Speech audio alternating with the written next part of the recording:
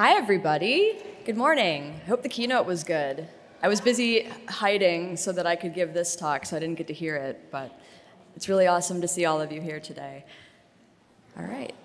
I'm going to let people kind of trickle in the back. But anyway, so hi. Already a big introduction of me, so I don't have to talk too much about myself. I am a designer and a front-end developer. I've partnered on a lot of enterprise projects, and I've also do a lot of design builds for smaller clients. So I've been working for myself since 2009, and I've kind of gone through a lot of the growth pains and excitement with WordPress. But I don't really want to talk about myself all that much. I actually want to learn more about all of you. So how many of you build themes for, selling them or for clients, whatever? How many of you either work for yourself or work for or run a small agency, kind of a smaller, all right, so my people are here. And how many of you, maybe you don't do those things, but you're thinking of doing those things, or that's something that you want to do? All right, a couple of you. Well, welcome to the talk. Thank you. I want to learn about you because what we're doing here is we're kind of talking about how we navigate this new modern WordPress that's kind of happened to us in the last few years, right? And when I was thinking about that, when I was thinking about how to write this talk, a concept that I was reminded of was the hero's journey. How many of you are familiar with it? It's like a literary concept, right? If you're not familiar with it, it's also known as the monomyth. It's basically kind of the most pervasive concept in storytelling, where a hero, they have a disruption to their life, they face a bunch of challenges, and then they come out having been transformed. So in the hero's journey, there's several different versions of it, but the modern version is going through 12 stages of transformation in 3 acts. The protagonist has to leave their ordinary world and go into the special world, which is the world of challenges and growth. And then when they return to the ordinary world, they have been changed. And so what I'm going to do today is take you on the hero's journey of transforming from, maybe a classic editor person or a new person to doing WordPress themes, or maybe somebody who's been doing themes a long time, transforming into a full site editor developer. I'm going to cover a whole lot in a short amount of time, so I'm not going to be teaching you how to do all of these things, but I do want to give you a framework of how to tackle it from the beginning. So if that sounds good, I'd love to get started. We begin in the ordinary world, stage 1, where we meet our hero. This is where we learn more about the protagonist, who in this case is us, the independent theme developer. We are the hero of this story. And who is the independent theme developer? Tell me if any of this sounds familiar. Probably came from kind of a diverse assortment of backgrounds. You might not have been a programmer originally. You maybe came into WordPress and decided theme building was kind of fun. Not necessarily a developer prior to WordPress. You probably also wear many hats, right? Because you're doing this on your own, or maybe you're running a very small team. You're not just a developer. You might also be doing design. You might also be doing content strategy, providing support, consulting. Often you need to worry about everything and how to get it all done. And you're probably, not just doing a job, but you probably have maybe a family or some hobbies or other things that you want to be able to do. There's a lot going on your plate. And also, the independent theme developer, at this point, has probably figured out a lot of how to make their business run, right? They have a lot of fine-tuned workflows. We've gone through a lot of stuff. We've built our suites of tools. We know the things we like to use. We know the themes or plugins we like to use. Maybe we use different custom field managers, or we use different page builders. We turn to some specific plugins and themes pretty frequently. We know where to look for things. We've read the documentation.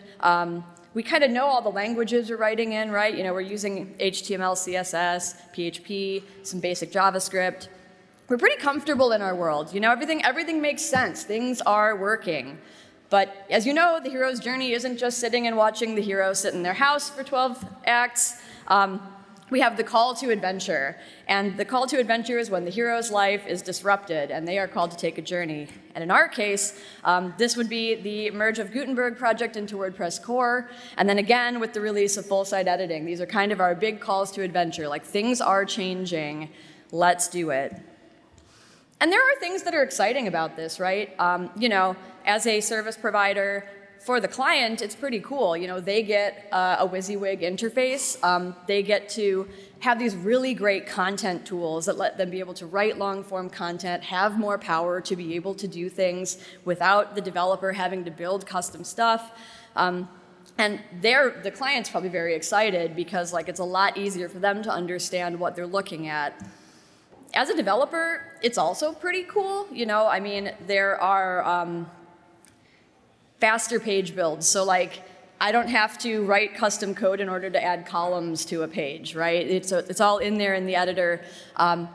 Global styles are easier to take care of because they've introduced new tools that automatically generate them.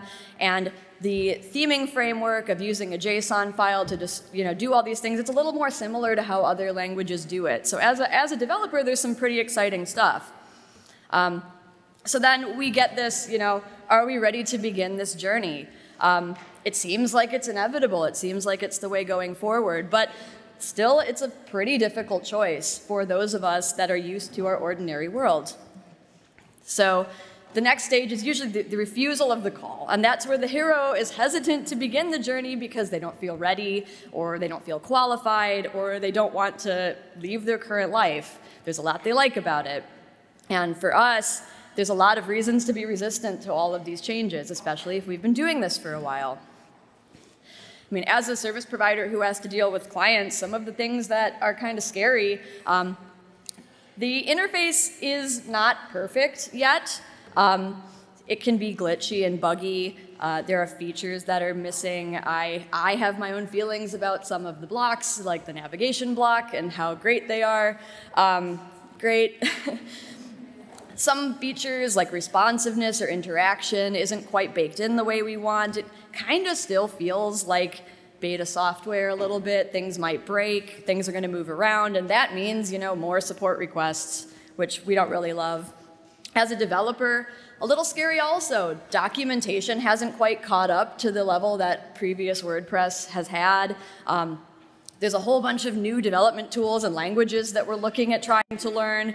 Functionality that we're used to having access to has been really obscured, and it feels like it's constantly changing. And it just doesn't feel as mature as what we're used to working with. But really the biggest fear, especially as a person who's independent or maybe running a small agency, is like, well, okay, I see that we have to learn all this stuff, but like, who's gonna help me do that, right? Like, I'm not getting paid to like, learn a whole new programming language, do all these new build tools, like keep up with everything. I'm just trying to like build websites for clients who need websites. So in the next stage, we meet the mentor. This is usually, you know, the wizard or the great helper, the trainer, right? This is the person who enables the hero to get the knowledge and support they need to start their journey. And for you, maybe this talk is your catalyst, or maybe you've already seen some really good tutorials and resources out there. I know for me, being a member of different social or Slack communities has been very, very helpful for having people to talk to. Also, attending talks like this, or watching various tutorials. I wanted to link to several resources here: developer.wordpress.org, learn.wordpress.org, fullsiteediting.com, and WordPress TV. All have really great resources, and I show several specific ones as we go on. But another thing that we can do to kind of be our own support, especially when it comes to clients, is like try to manage expectations of what this looks like. So maybe can you sell update or maintenance packages to help cover the time and costs for all of these changes that are coming up? Can you outsource some of that to someone else? How can you take on projects that maybe help you stretch your skills by being, maybe 20% more than what you know, and then they can help kind of pay for that? And also remembering that you don't have to do all of this all at once. I'll reinforce that multiple times during this talk, but like at any of the steps on this journey, you can provide value. So again, we're posed with the same question: do you want to start the journey? And now with the support, we feel ready to get started. So here we go. In this stage, crossing the threshold, this is where the hero decides to take the journey, and with the support of their mentor or guide and appropriate supplies, they embark. So for the theme developer, this is kind of your first foray into the block editor to see what the new paradigm is. So if you've been doing classic stuff or building with a page builder, this is the time to get your hands dirty in what this all is. And you want to approach this interface with the curiosity and kind of the desire to learn as a power user. So we're not doing any development yet, we're just kind of learning like, okay, what is this thing that you're expecting me to build? So generally, you want to get, a fresh install with the latest core theme. You can use your favorite local development tool to do this, or you can use the WordPress playground, which will let you kind of spin up an instance of WordPress and go into it and look at all of the admin. And the first thing that we want to do is look at the post editor or the page editor itself and get really familiar with where everything is, especially, again, if you've been used to working more in classic WordPress or using a page builder, you kind of want to know where everything is in the interface. And you'll notice that many of the classic editor pieces are still there, like the content editor and the page settings. They just look a little bit different. There's also a whole bunch of new elements that have been added. So we have the block and pattern inserter, which you'll see as we go on. You've got kind of these different tools switching between editing and selecting mode and the undo and redo buttons. You have the document overview, which I'll talk about a little bit more. You have where your view and preview buttons are, so how you can see everything on the front end in different views. You have your settings, which live in the little, this is the thing that pops out, the sidebar that you can see right here. And then you have your screen options where a whole bunch of other menu items live. In addition to the page settings in the sidebar, the block editor adds a whole bunch of block settings which show up in context when you have a block selected. Each block has a toolbar that either lives right above the block or docked in the top menu. That depends on your global settings. By default, they show up right above the block. And many blocks also have a lot more complex options in the block settings sidebar. So this is an example for the cover block and what happens, which settings you have. So you can see there's a few inline things that kind of show you what's the width of it, how can you move it, what are some of the cropping options, and then there's the sidebar settings are usually a lot more complicated. It's important to kind of study which settings tend to live in which spot, especially later if you decide to go down the route of building custom blocks yourself, then you'll kind of know where people are expecting to find things. Then we have the block pattern and media inserter, and all of these things have undergone a lot of changes. So this is as recent of a screenshot I got maybe last week because I wanted to make sure everything was like 6.3 compatible. But this is where all of your blocks and patterns and media live. And you can access this either through that little inserter in the upper corner, or you can access it by kind of hovering where you want the block to go, or you can type the / and start typing what block you want. So several ways of inserting blocks. But this is where people are going to go to kind of insert all the blocks or patterns or media that they want to add. Then we also have the list and outline views. And I have found list view to be probably one of the best tools in navigating the editor if you haven't started using it. It gives you an entire nested view of every single block that's on your page. And now this is a really simple layout. There isn't a whole lot going on. But just imagine like groups with columns inside them with a bunch of things inside that. The list view lets you not only see those things, but also move them around from directly within the list view, copy them, delete them. It's really great. The outline view lets you kind of see things from a content writer's perspective. So it tells you, what are the headings you have, what are the different things, how many words do you have, what's the reading time, etc. So those are all really useful tools. And then I also wanted to call out, because this is really useful as you're starting to learn how blocks and themes are written. Inside the settings, there is a place to toggle between your visual editor and your code editor, which we used to have in TinyMCE also. But this way, you can look at the markup of all of the blocks that are on your page, which is going to be really useful later when you start wanting to write themes or patterns or any of the other things. I also wanted to call out the concept of locking blocks.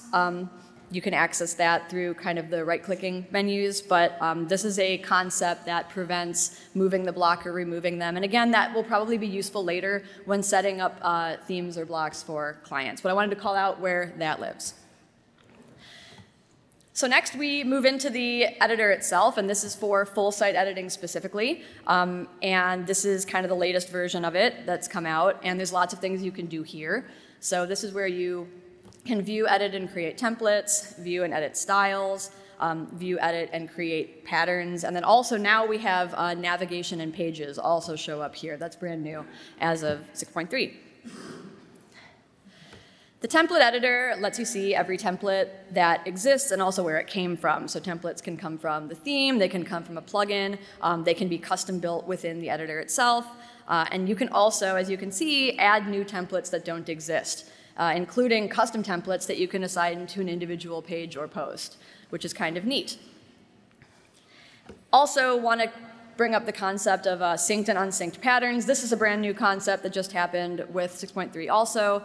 If you've watched block editor development over the years, you might have heard of the concept of reusable blocks. That was a set of blocks that if you updated the content, it would update across the entire site. Now those are called synced patterns, and your template parts are called unsynced patterns, and they all kind of live in this patterns section. So that's brand new, but that's where that lives. Then we also have the styles and variations. So these are all your global styles, right? So typography, color, layout, padding, and spacing. And also if the theme provides style variations where people can pick entire different sets of colors and entire different sets of typography, that's where that lives. And also that's where you can edit it and override what came in the theme. All right, so at the end of this stage, I kind of want to bring up these stats screens to talk about like benefits and obstacles where we're at here. So right now we're kind of at mostly benefits and not that many obstacles. The main obstacle is time. You know, it takes a little while to go through all this stuff and get familiar with it. But the benefits are great. You know, now you understand the interface. You'll be able to provide better training, be able to answer questions. You'll kind of be able to know what does core already have, what is it lacking, and like what's available to you as a developer moving forward. So now we move into the next phase of our journey, which is the tests, allies, and enemies stage, which is where the hero goes through a bunch of challenges and forges partnerships in order to continue on their journey. And for us, this is where we start adapting our classic theme to support the block editor. So the most basic way you can do that is with traditional add theme support. So this is changing almost nothing about your theme. We're just adding theme support. And we're opting into several block editor features. So you don't have to do very much here except maybe change some CSS.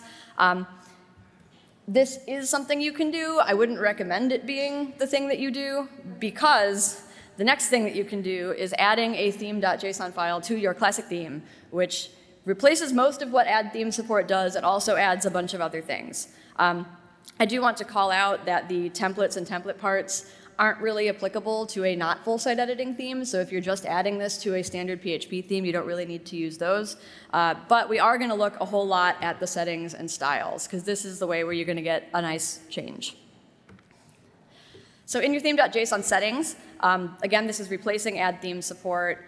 And this is kind of enabling or disabling different block editor features. It enables you to set your presets like color, spacing, fonts, and sizing that's going to show up for the people that are making the content.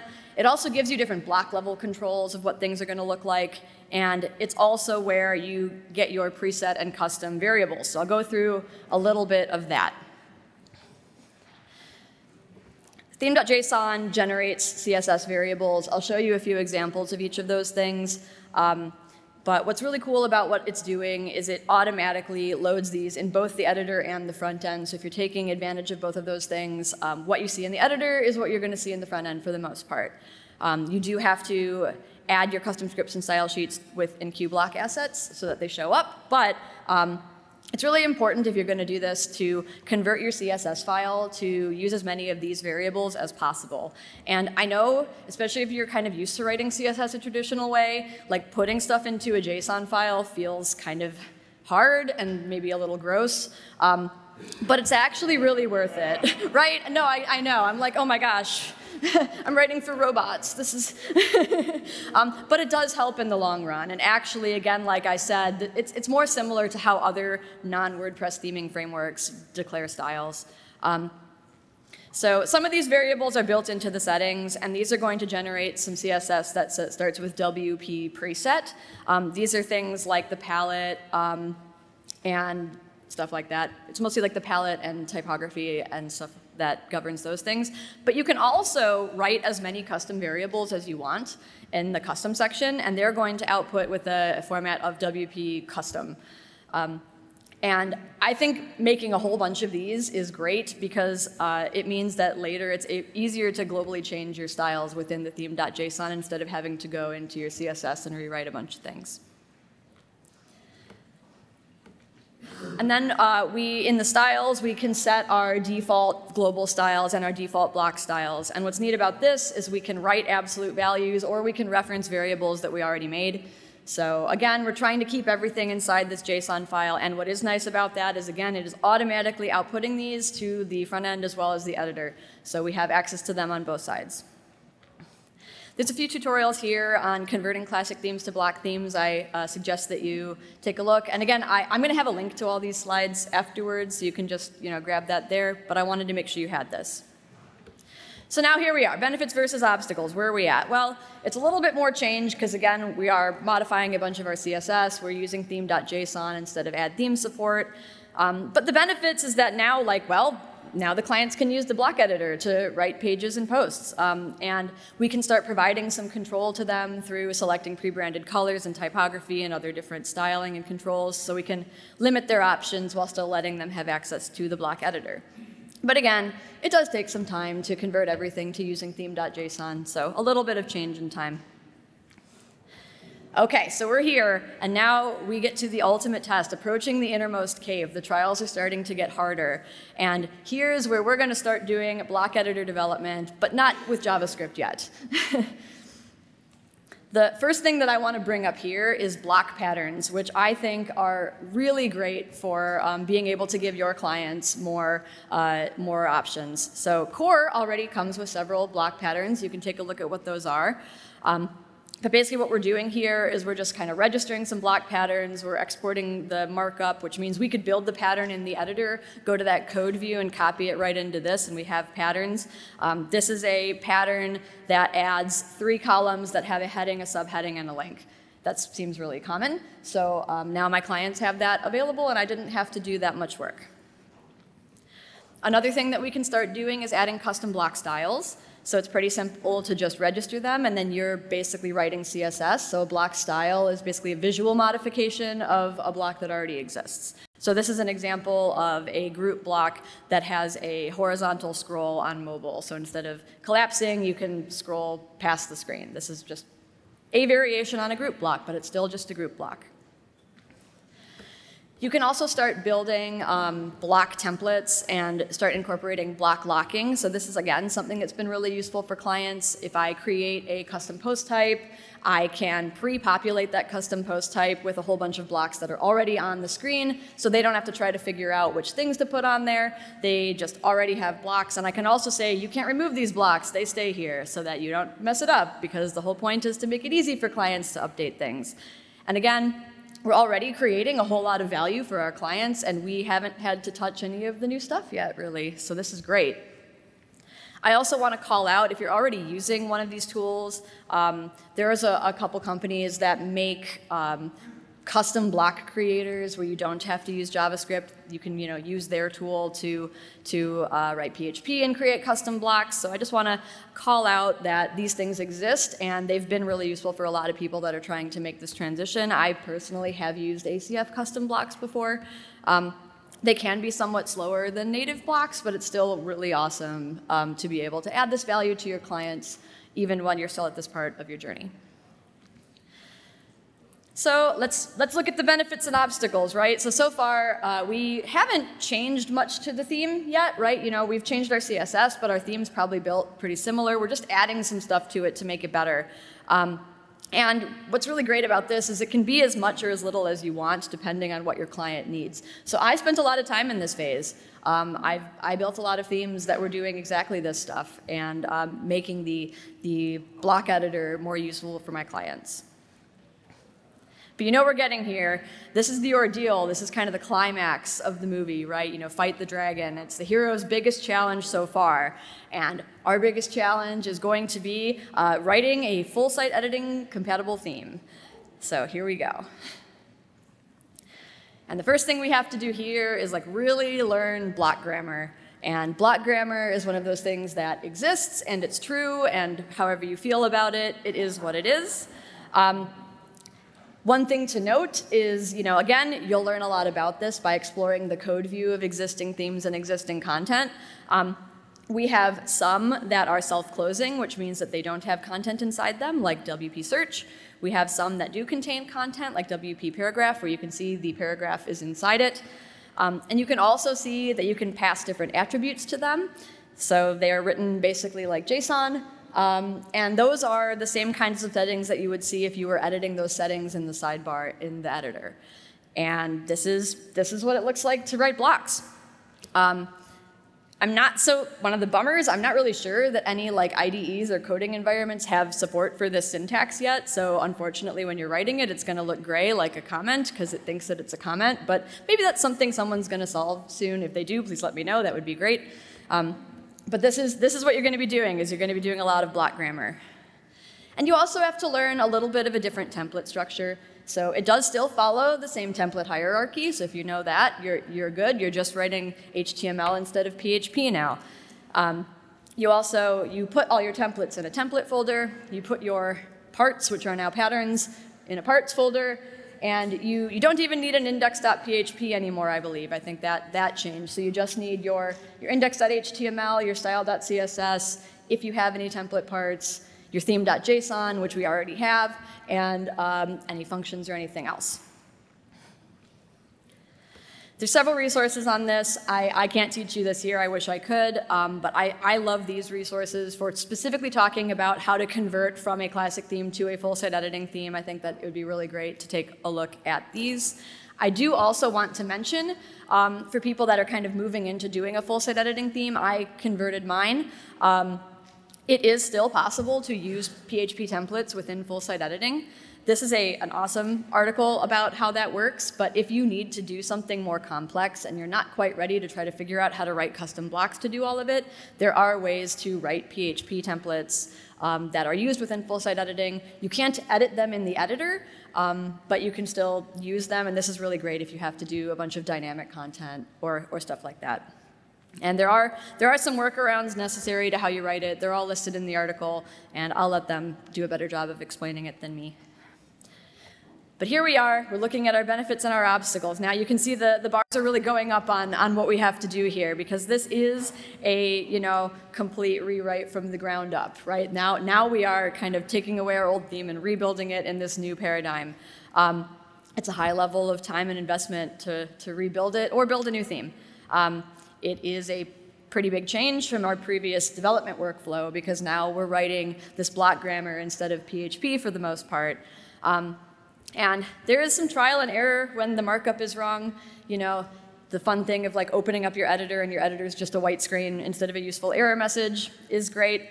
And also, again, like I called out in the code editors, there isn't really any good syntax highlighting for block grammar yet. Although, again, if someone wants to solve that, please let me know. That sounds great.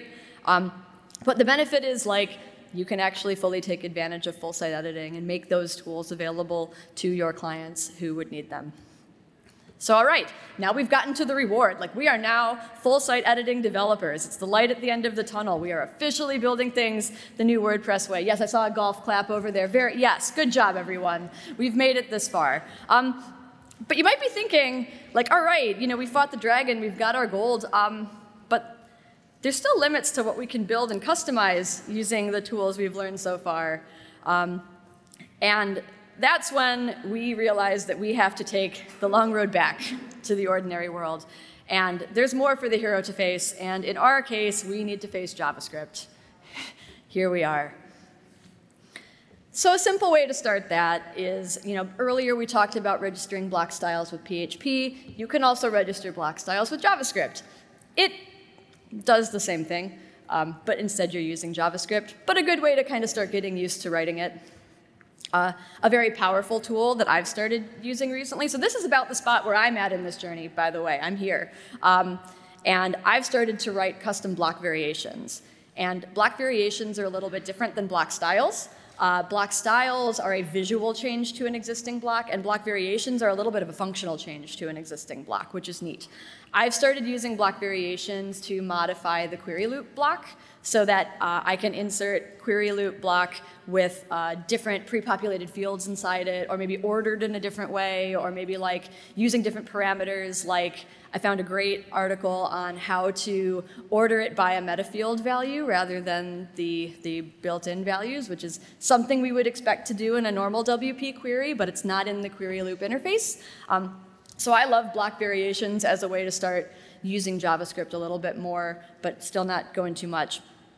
But I do have to bring up, and this is one of the hurdles, especially if you haven't worked in JavaScript very much, is if you're going to start moving forward beyond this, you're going to have to get some build tools and start transpiling.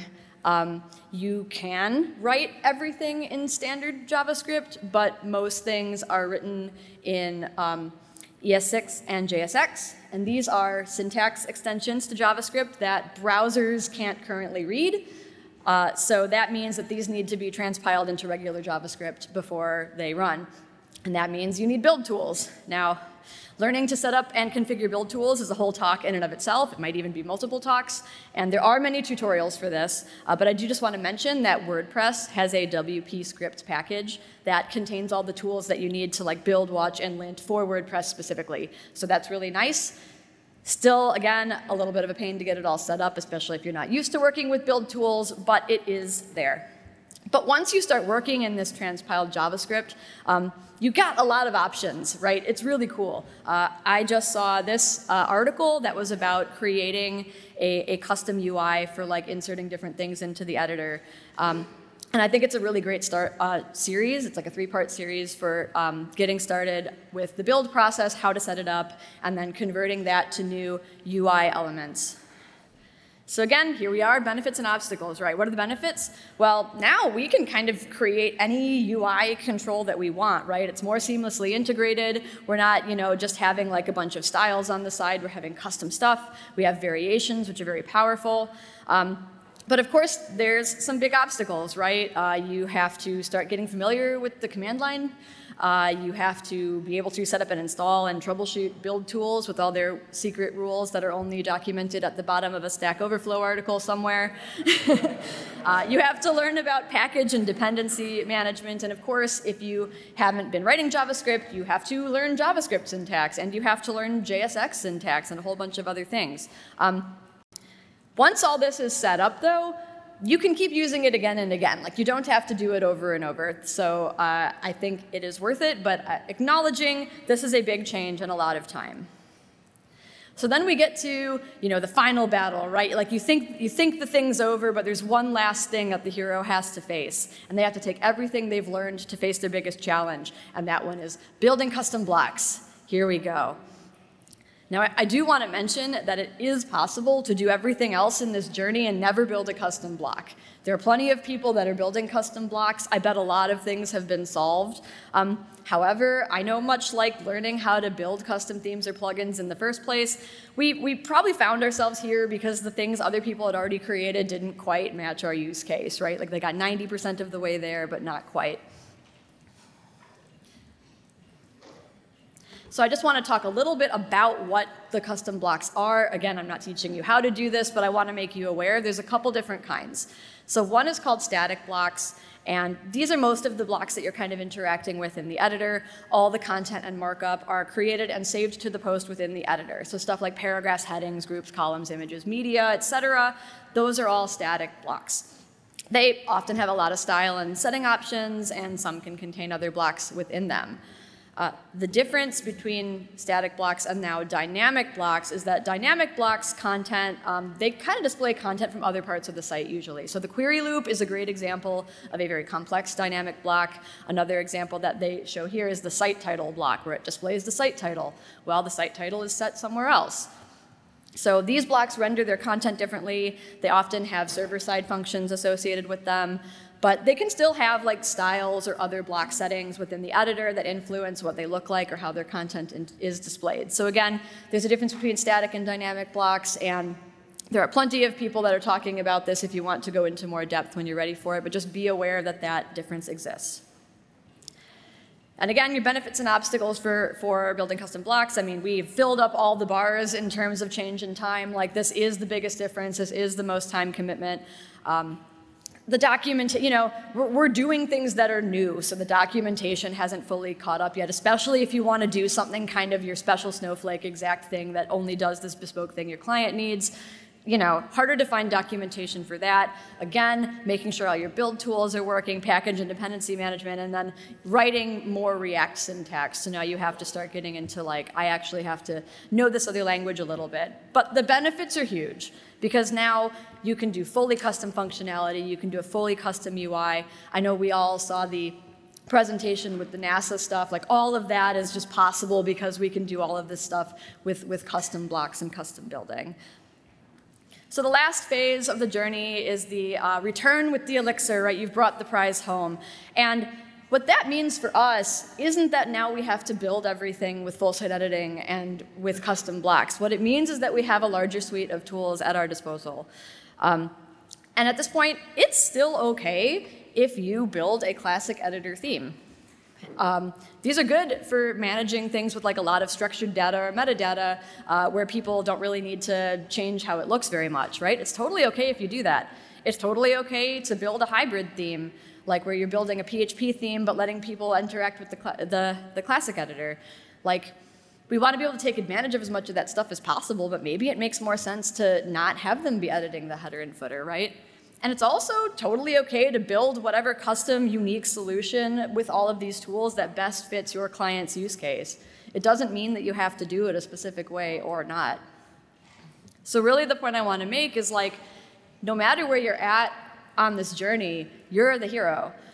You are providing value to your clients during each one of these steps. And also these steps were presented in a specific order, but you might have to jump around and go back and visit steps and keep updating things. I'm personally still on this journey. Like I said, I'm kind of in step like 9 and 10 right now. So I've only just started getting into building custom blocks. And maybe I don't go down that road. Maybe I love that road. Who knows? But I'm still being able to provide value to my clients and solve their problems based on the things that I know. So anyway, this is my contact information. I know we'll have a little bit of time for questions, but I wanted to specifically point out that link at the bottom, the bit.ly 2023-WP-themes. That is where these slides are located if you want to go back into them and check out all those tutorials. Yes, take the pictures. And I think that's it. I'm ready for questions.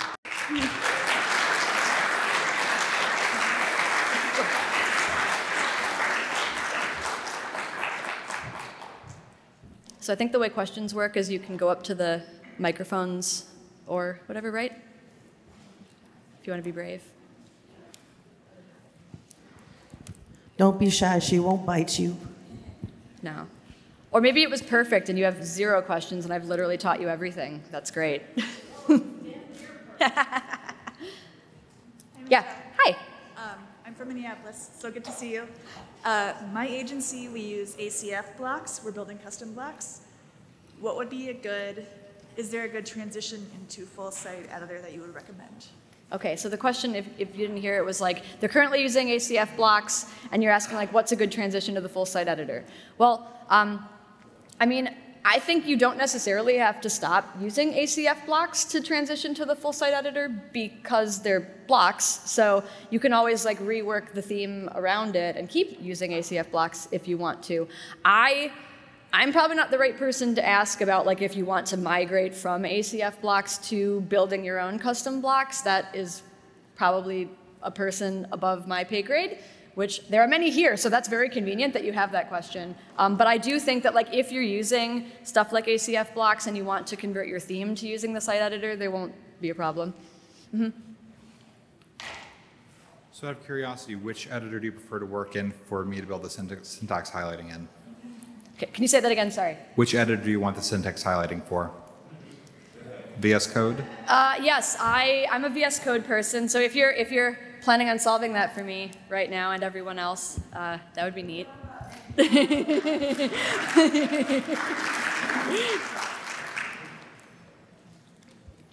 Hello. Hi. Thank you. Great presentation. I have a question. Do you know a good solution if you have two different roles inside a company?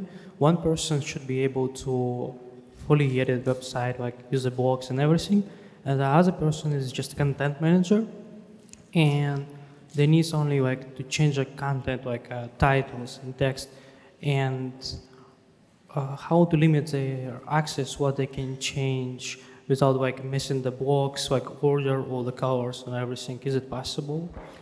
Is it possible? So I believe it is possible. I haven't had to work on a project like that, but I think that some of the bigger projects like NASA have definitely had to do things like that, where they've had to limit how people can interact with blocks on a role basis. So there are probably people here that have a good answer to that question, but again, I know that it's all pretty new.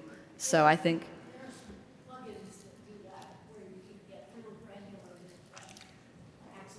okay, so there are apparently some plugins that let you get really granular with access privileges. I haven't used them, but it would be interesting to see how those integrate on like a block by block basis. I wonder if there's things that integrate with like block locking from that perspective, so that might be fun to look into. But thanks for your question. Thank you. Hi. Hi. Can you describe your let's move the site around from different environments workflow? Because personally, that has been by far the hardest part for me, just because of the nature of the interaction between the database and the theme that wasn't there before. Sure. So I'll expand on this for people that maybe don't know or haven't worked with full site editing. The super fun part about it is that when you're making theme changes in the editor, those all live in the database. And if you're used to being able to move things around via version control, or maybe being able to deploy things between different environments, that can get kind of fun. So, right, interesting, yes. So I guess some of the things I've been doing in order to do that is like exporting any of the stuff that I'm manually doing inside the editor out back to the theme and only deploying like the changed theme to production, which is also not that ideal, because then if people are making changes to production, like how do we get those back onto our... I haven't solved it. I haven't solved it. I mean, I'm sure there's plugins for that too. Yeah. Which one? Oh, yes, well I did, yes. So create block theme, which I do think I mentioned in the presentation as a link, is a really useful way for exporting things that you've been doing either as a child theme or as its own new theme, or rewriting the original theme. So yes, create block theme. I know I didn't call it out specifically, although I had it on the screen. Is useful for kind of packaging up all of those changes. But again, it doesn't really solve the part about like stuff going production and back, but it does do it like one way, so hooray. Cool, thanks. Nope. I just wanted extra confirmation that it wasn't just me. Fair enough. All right, we probably have time for like one more question. Yes. Hey, Michelle. Hi. So content layout has been a need for developers for decades in WordPress, and I'd say a lot of developers are on a parallel track with different page builders like Beaver Builder, Elements, or Divi. So I wanted to ask, have you and your agency used any of those? And if so, what made you decide to move into full site editing and block editing? Sure, so the page builder question, always good. So I personally didn't use page builders. I didn't think I was quite the right market for them. The way I feel about page builders, I think they're very useful, first of all, so I'm not anti-page builder. I think page builders are extremely useful for people who have very strong, detailed opinions about what they want their theme to look like, and they want a user interface to do that rather than putting that into code. And I think that's awesome, and that just wasn't me. I think that page builders still have a use in this case, because there are still some more granular, detailed opinions that probably won't ever be in the full site editing interface. And for those people, page builders are probably going to still make a lot of sense. And all of them are very smart, and they know what's happening with full site editing, and they're going to try to make that as seamless as possible.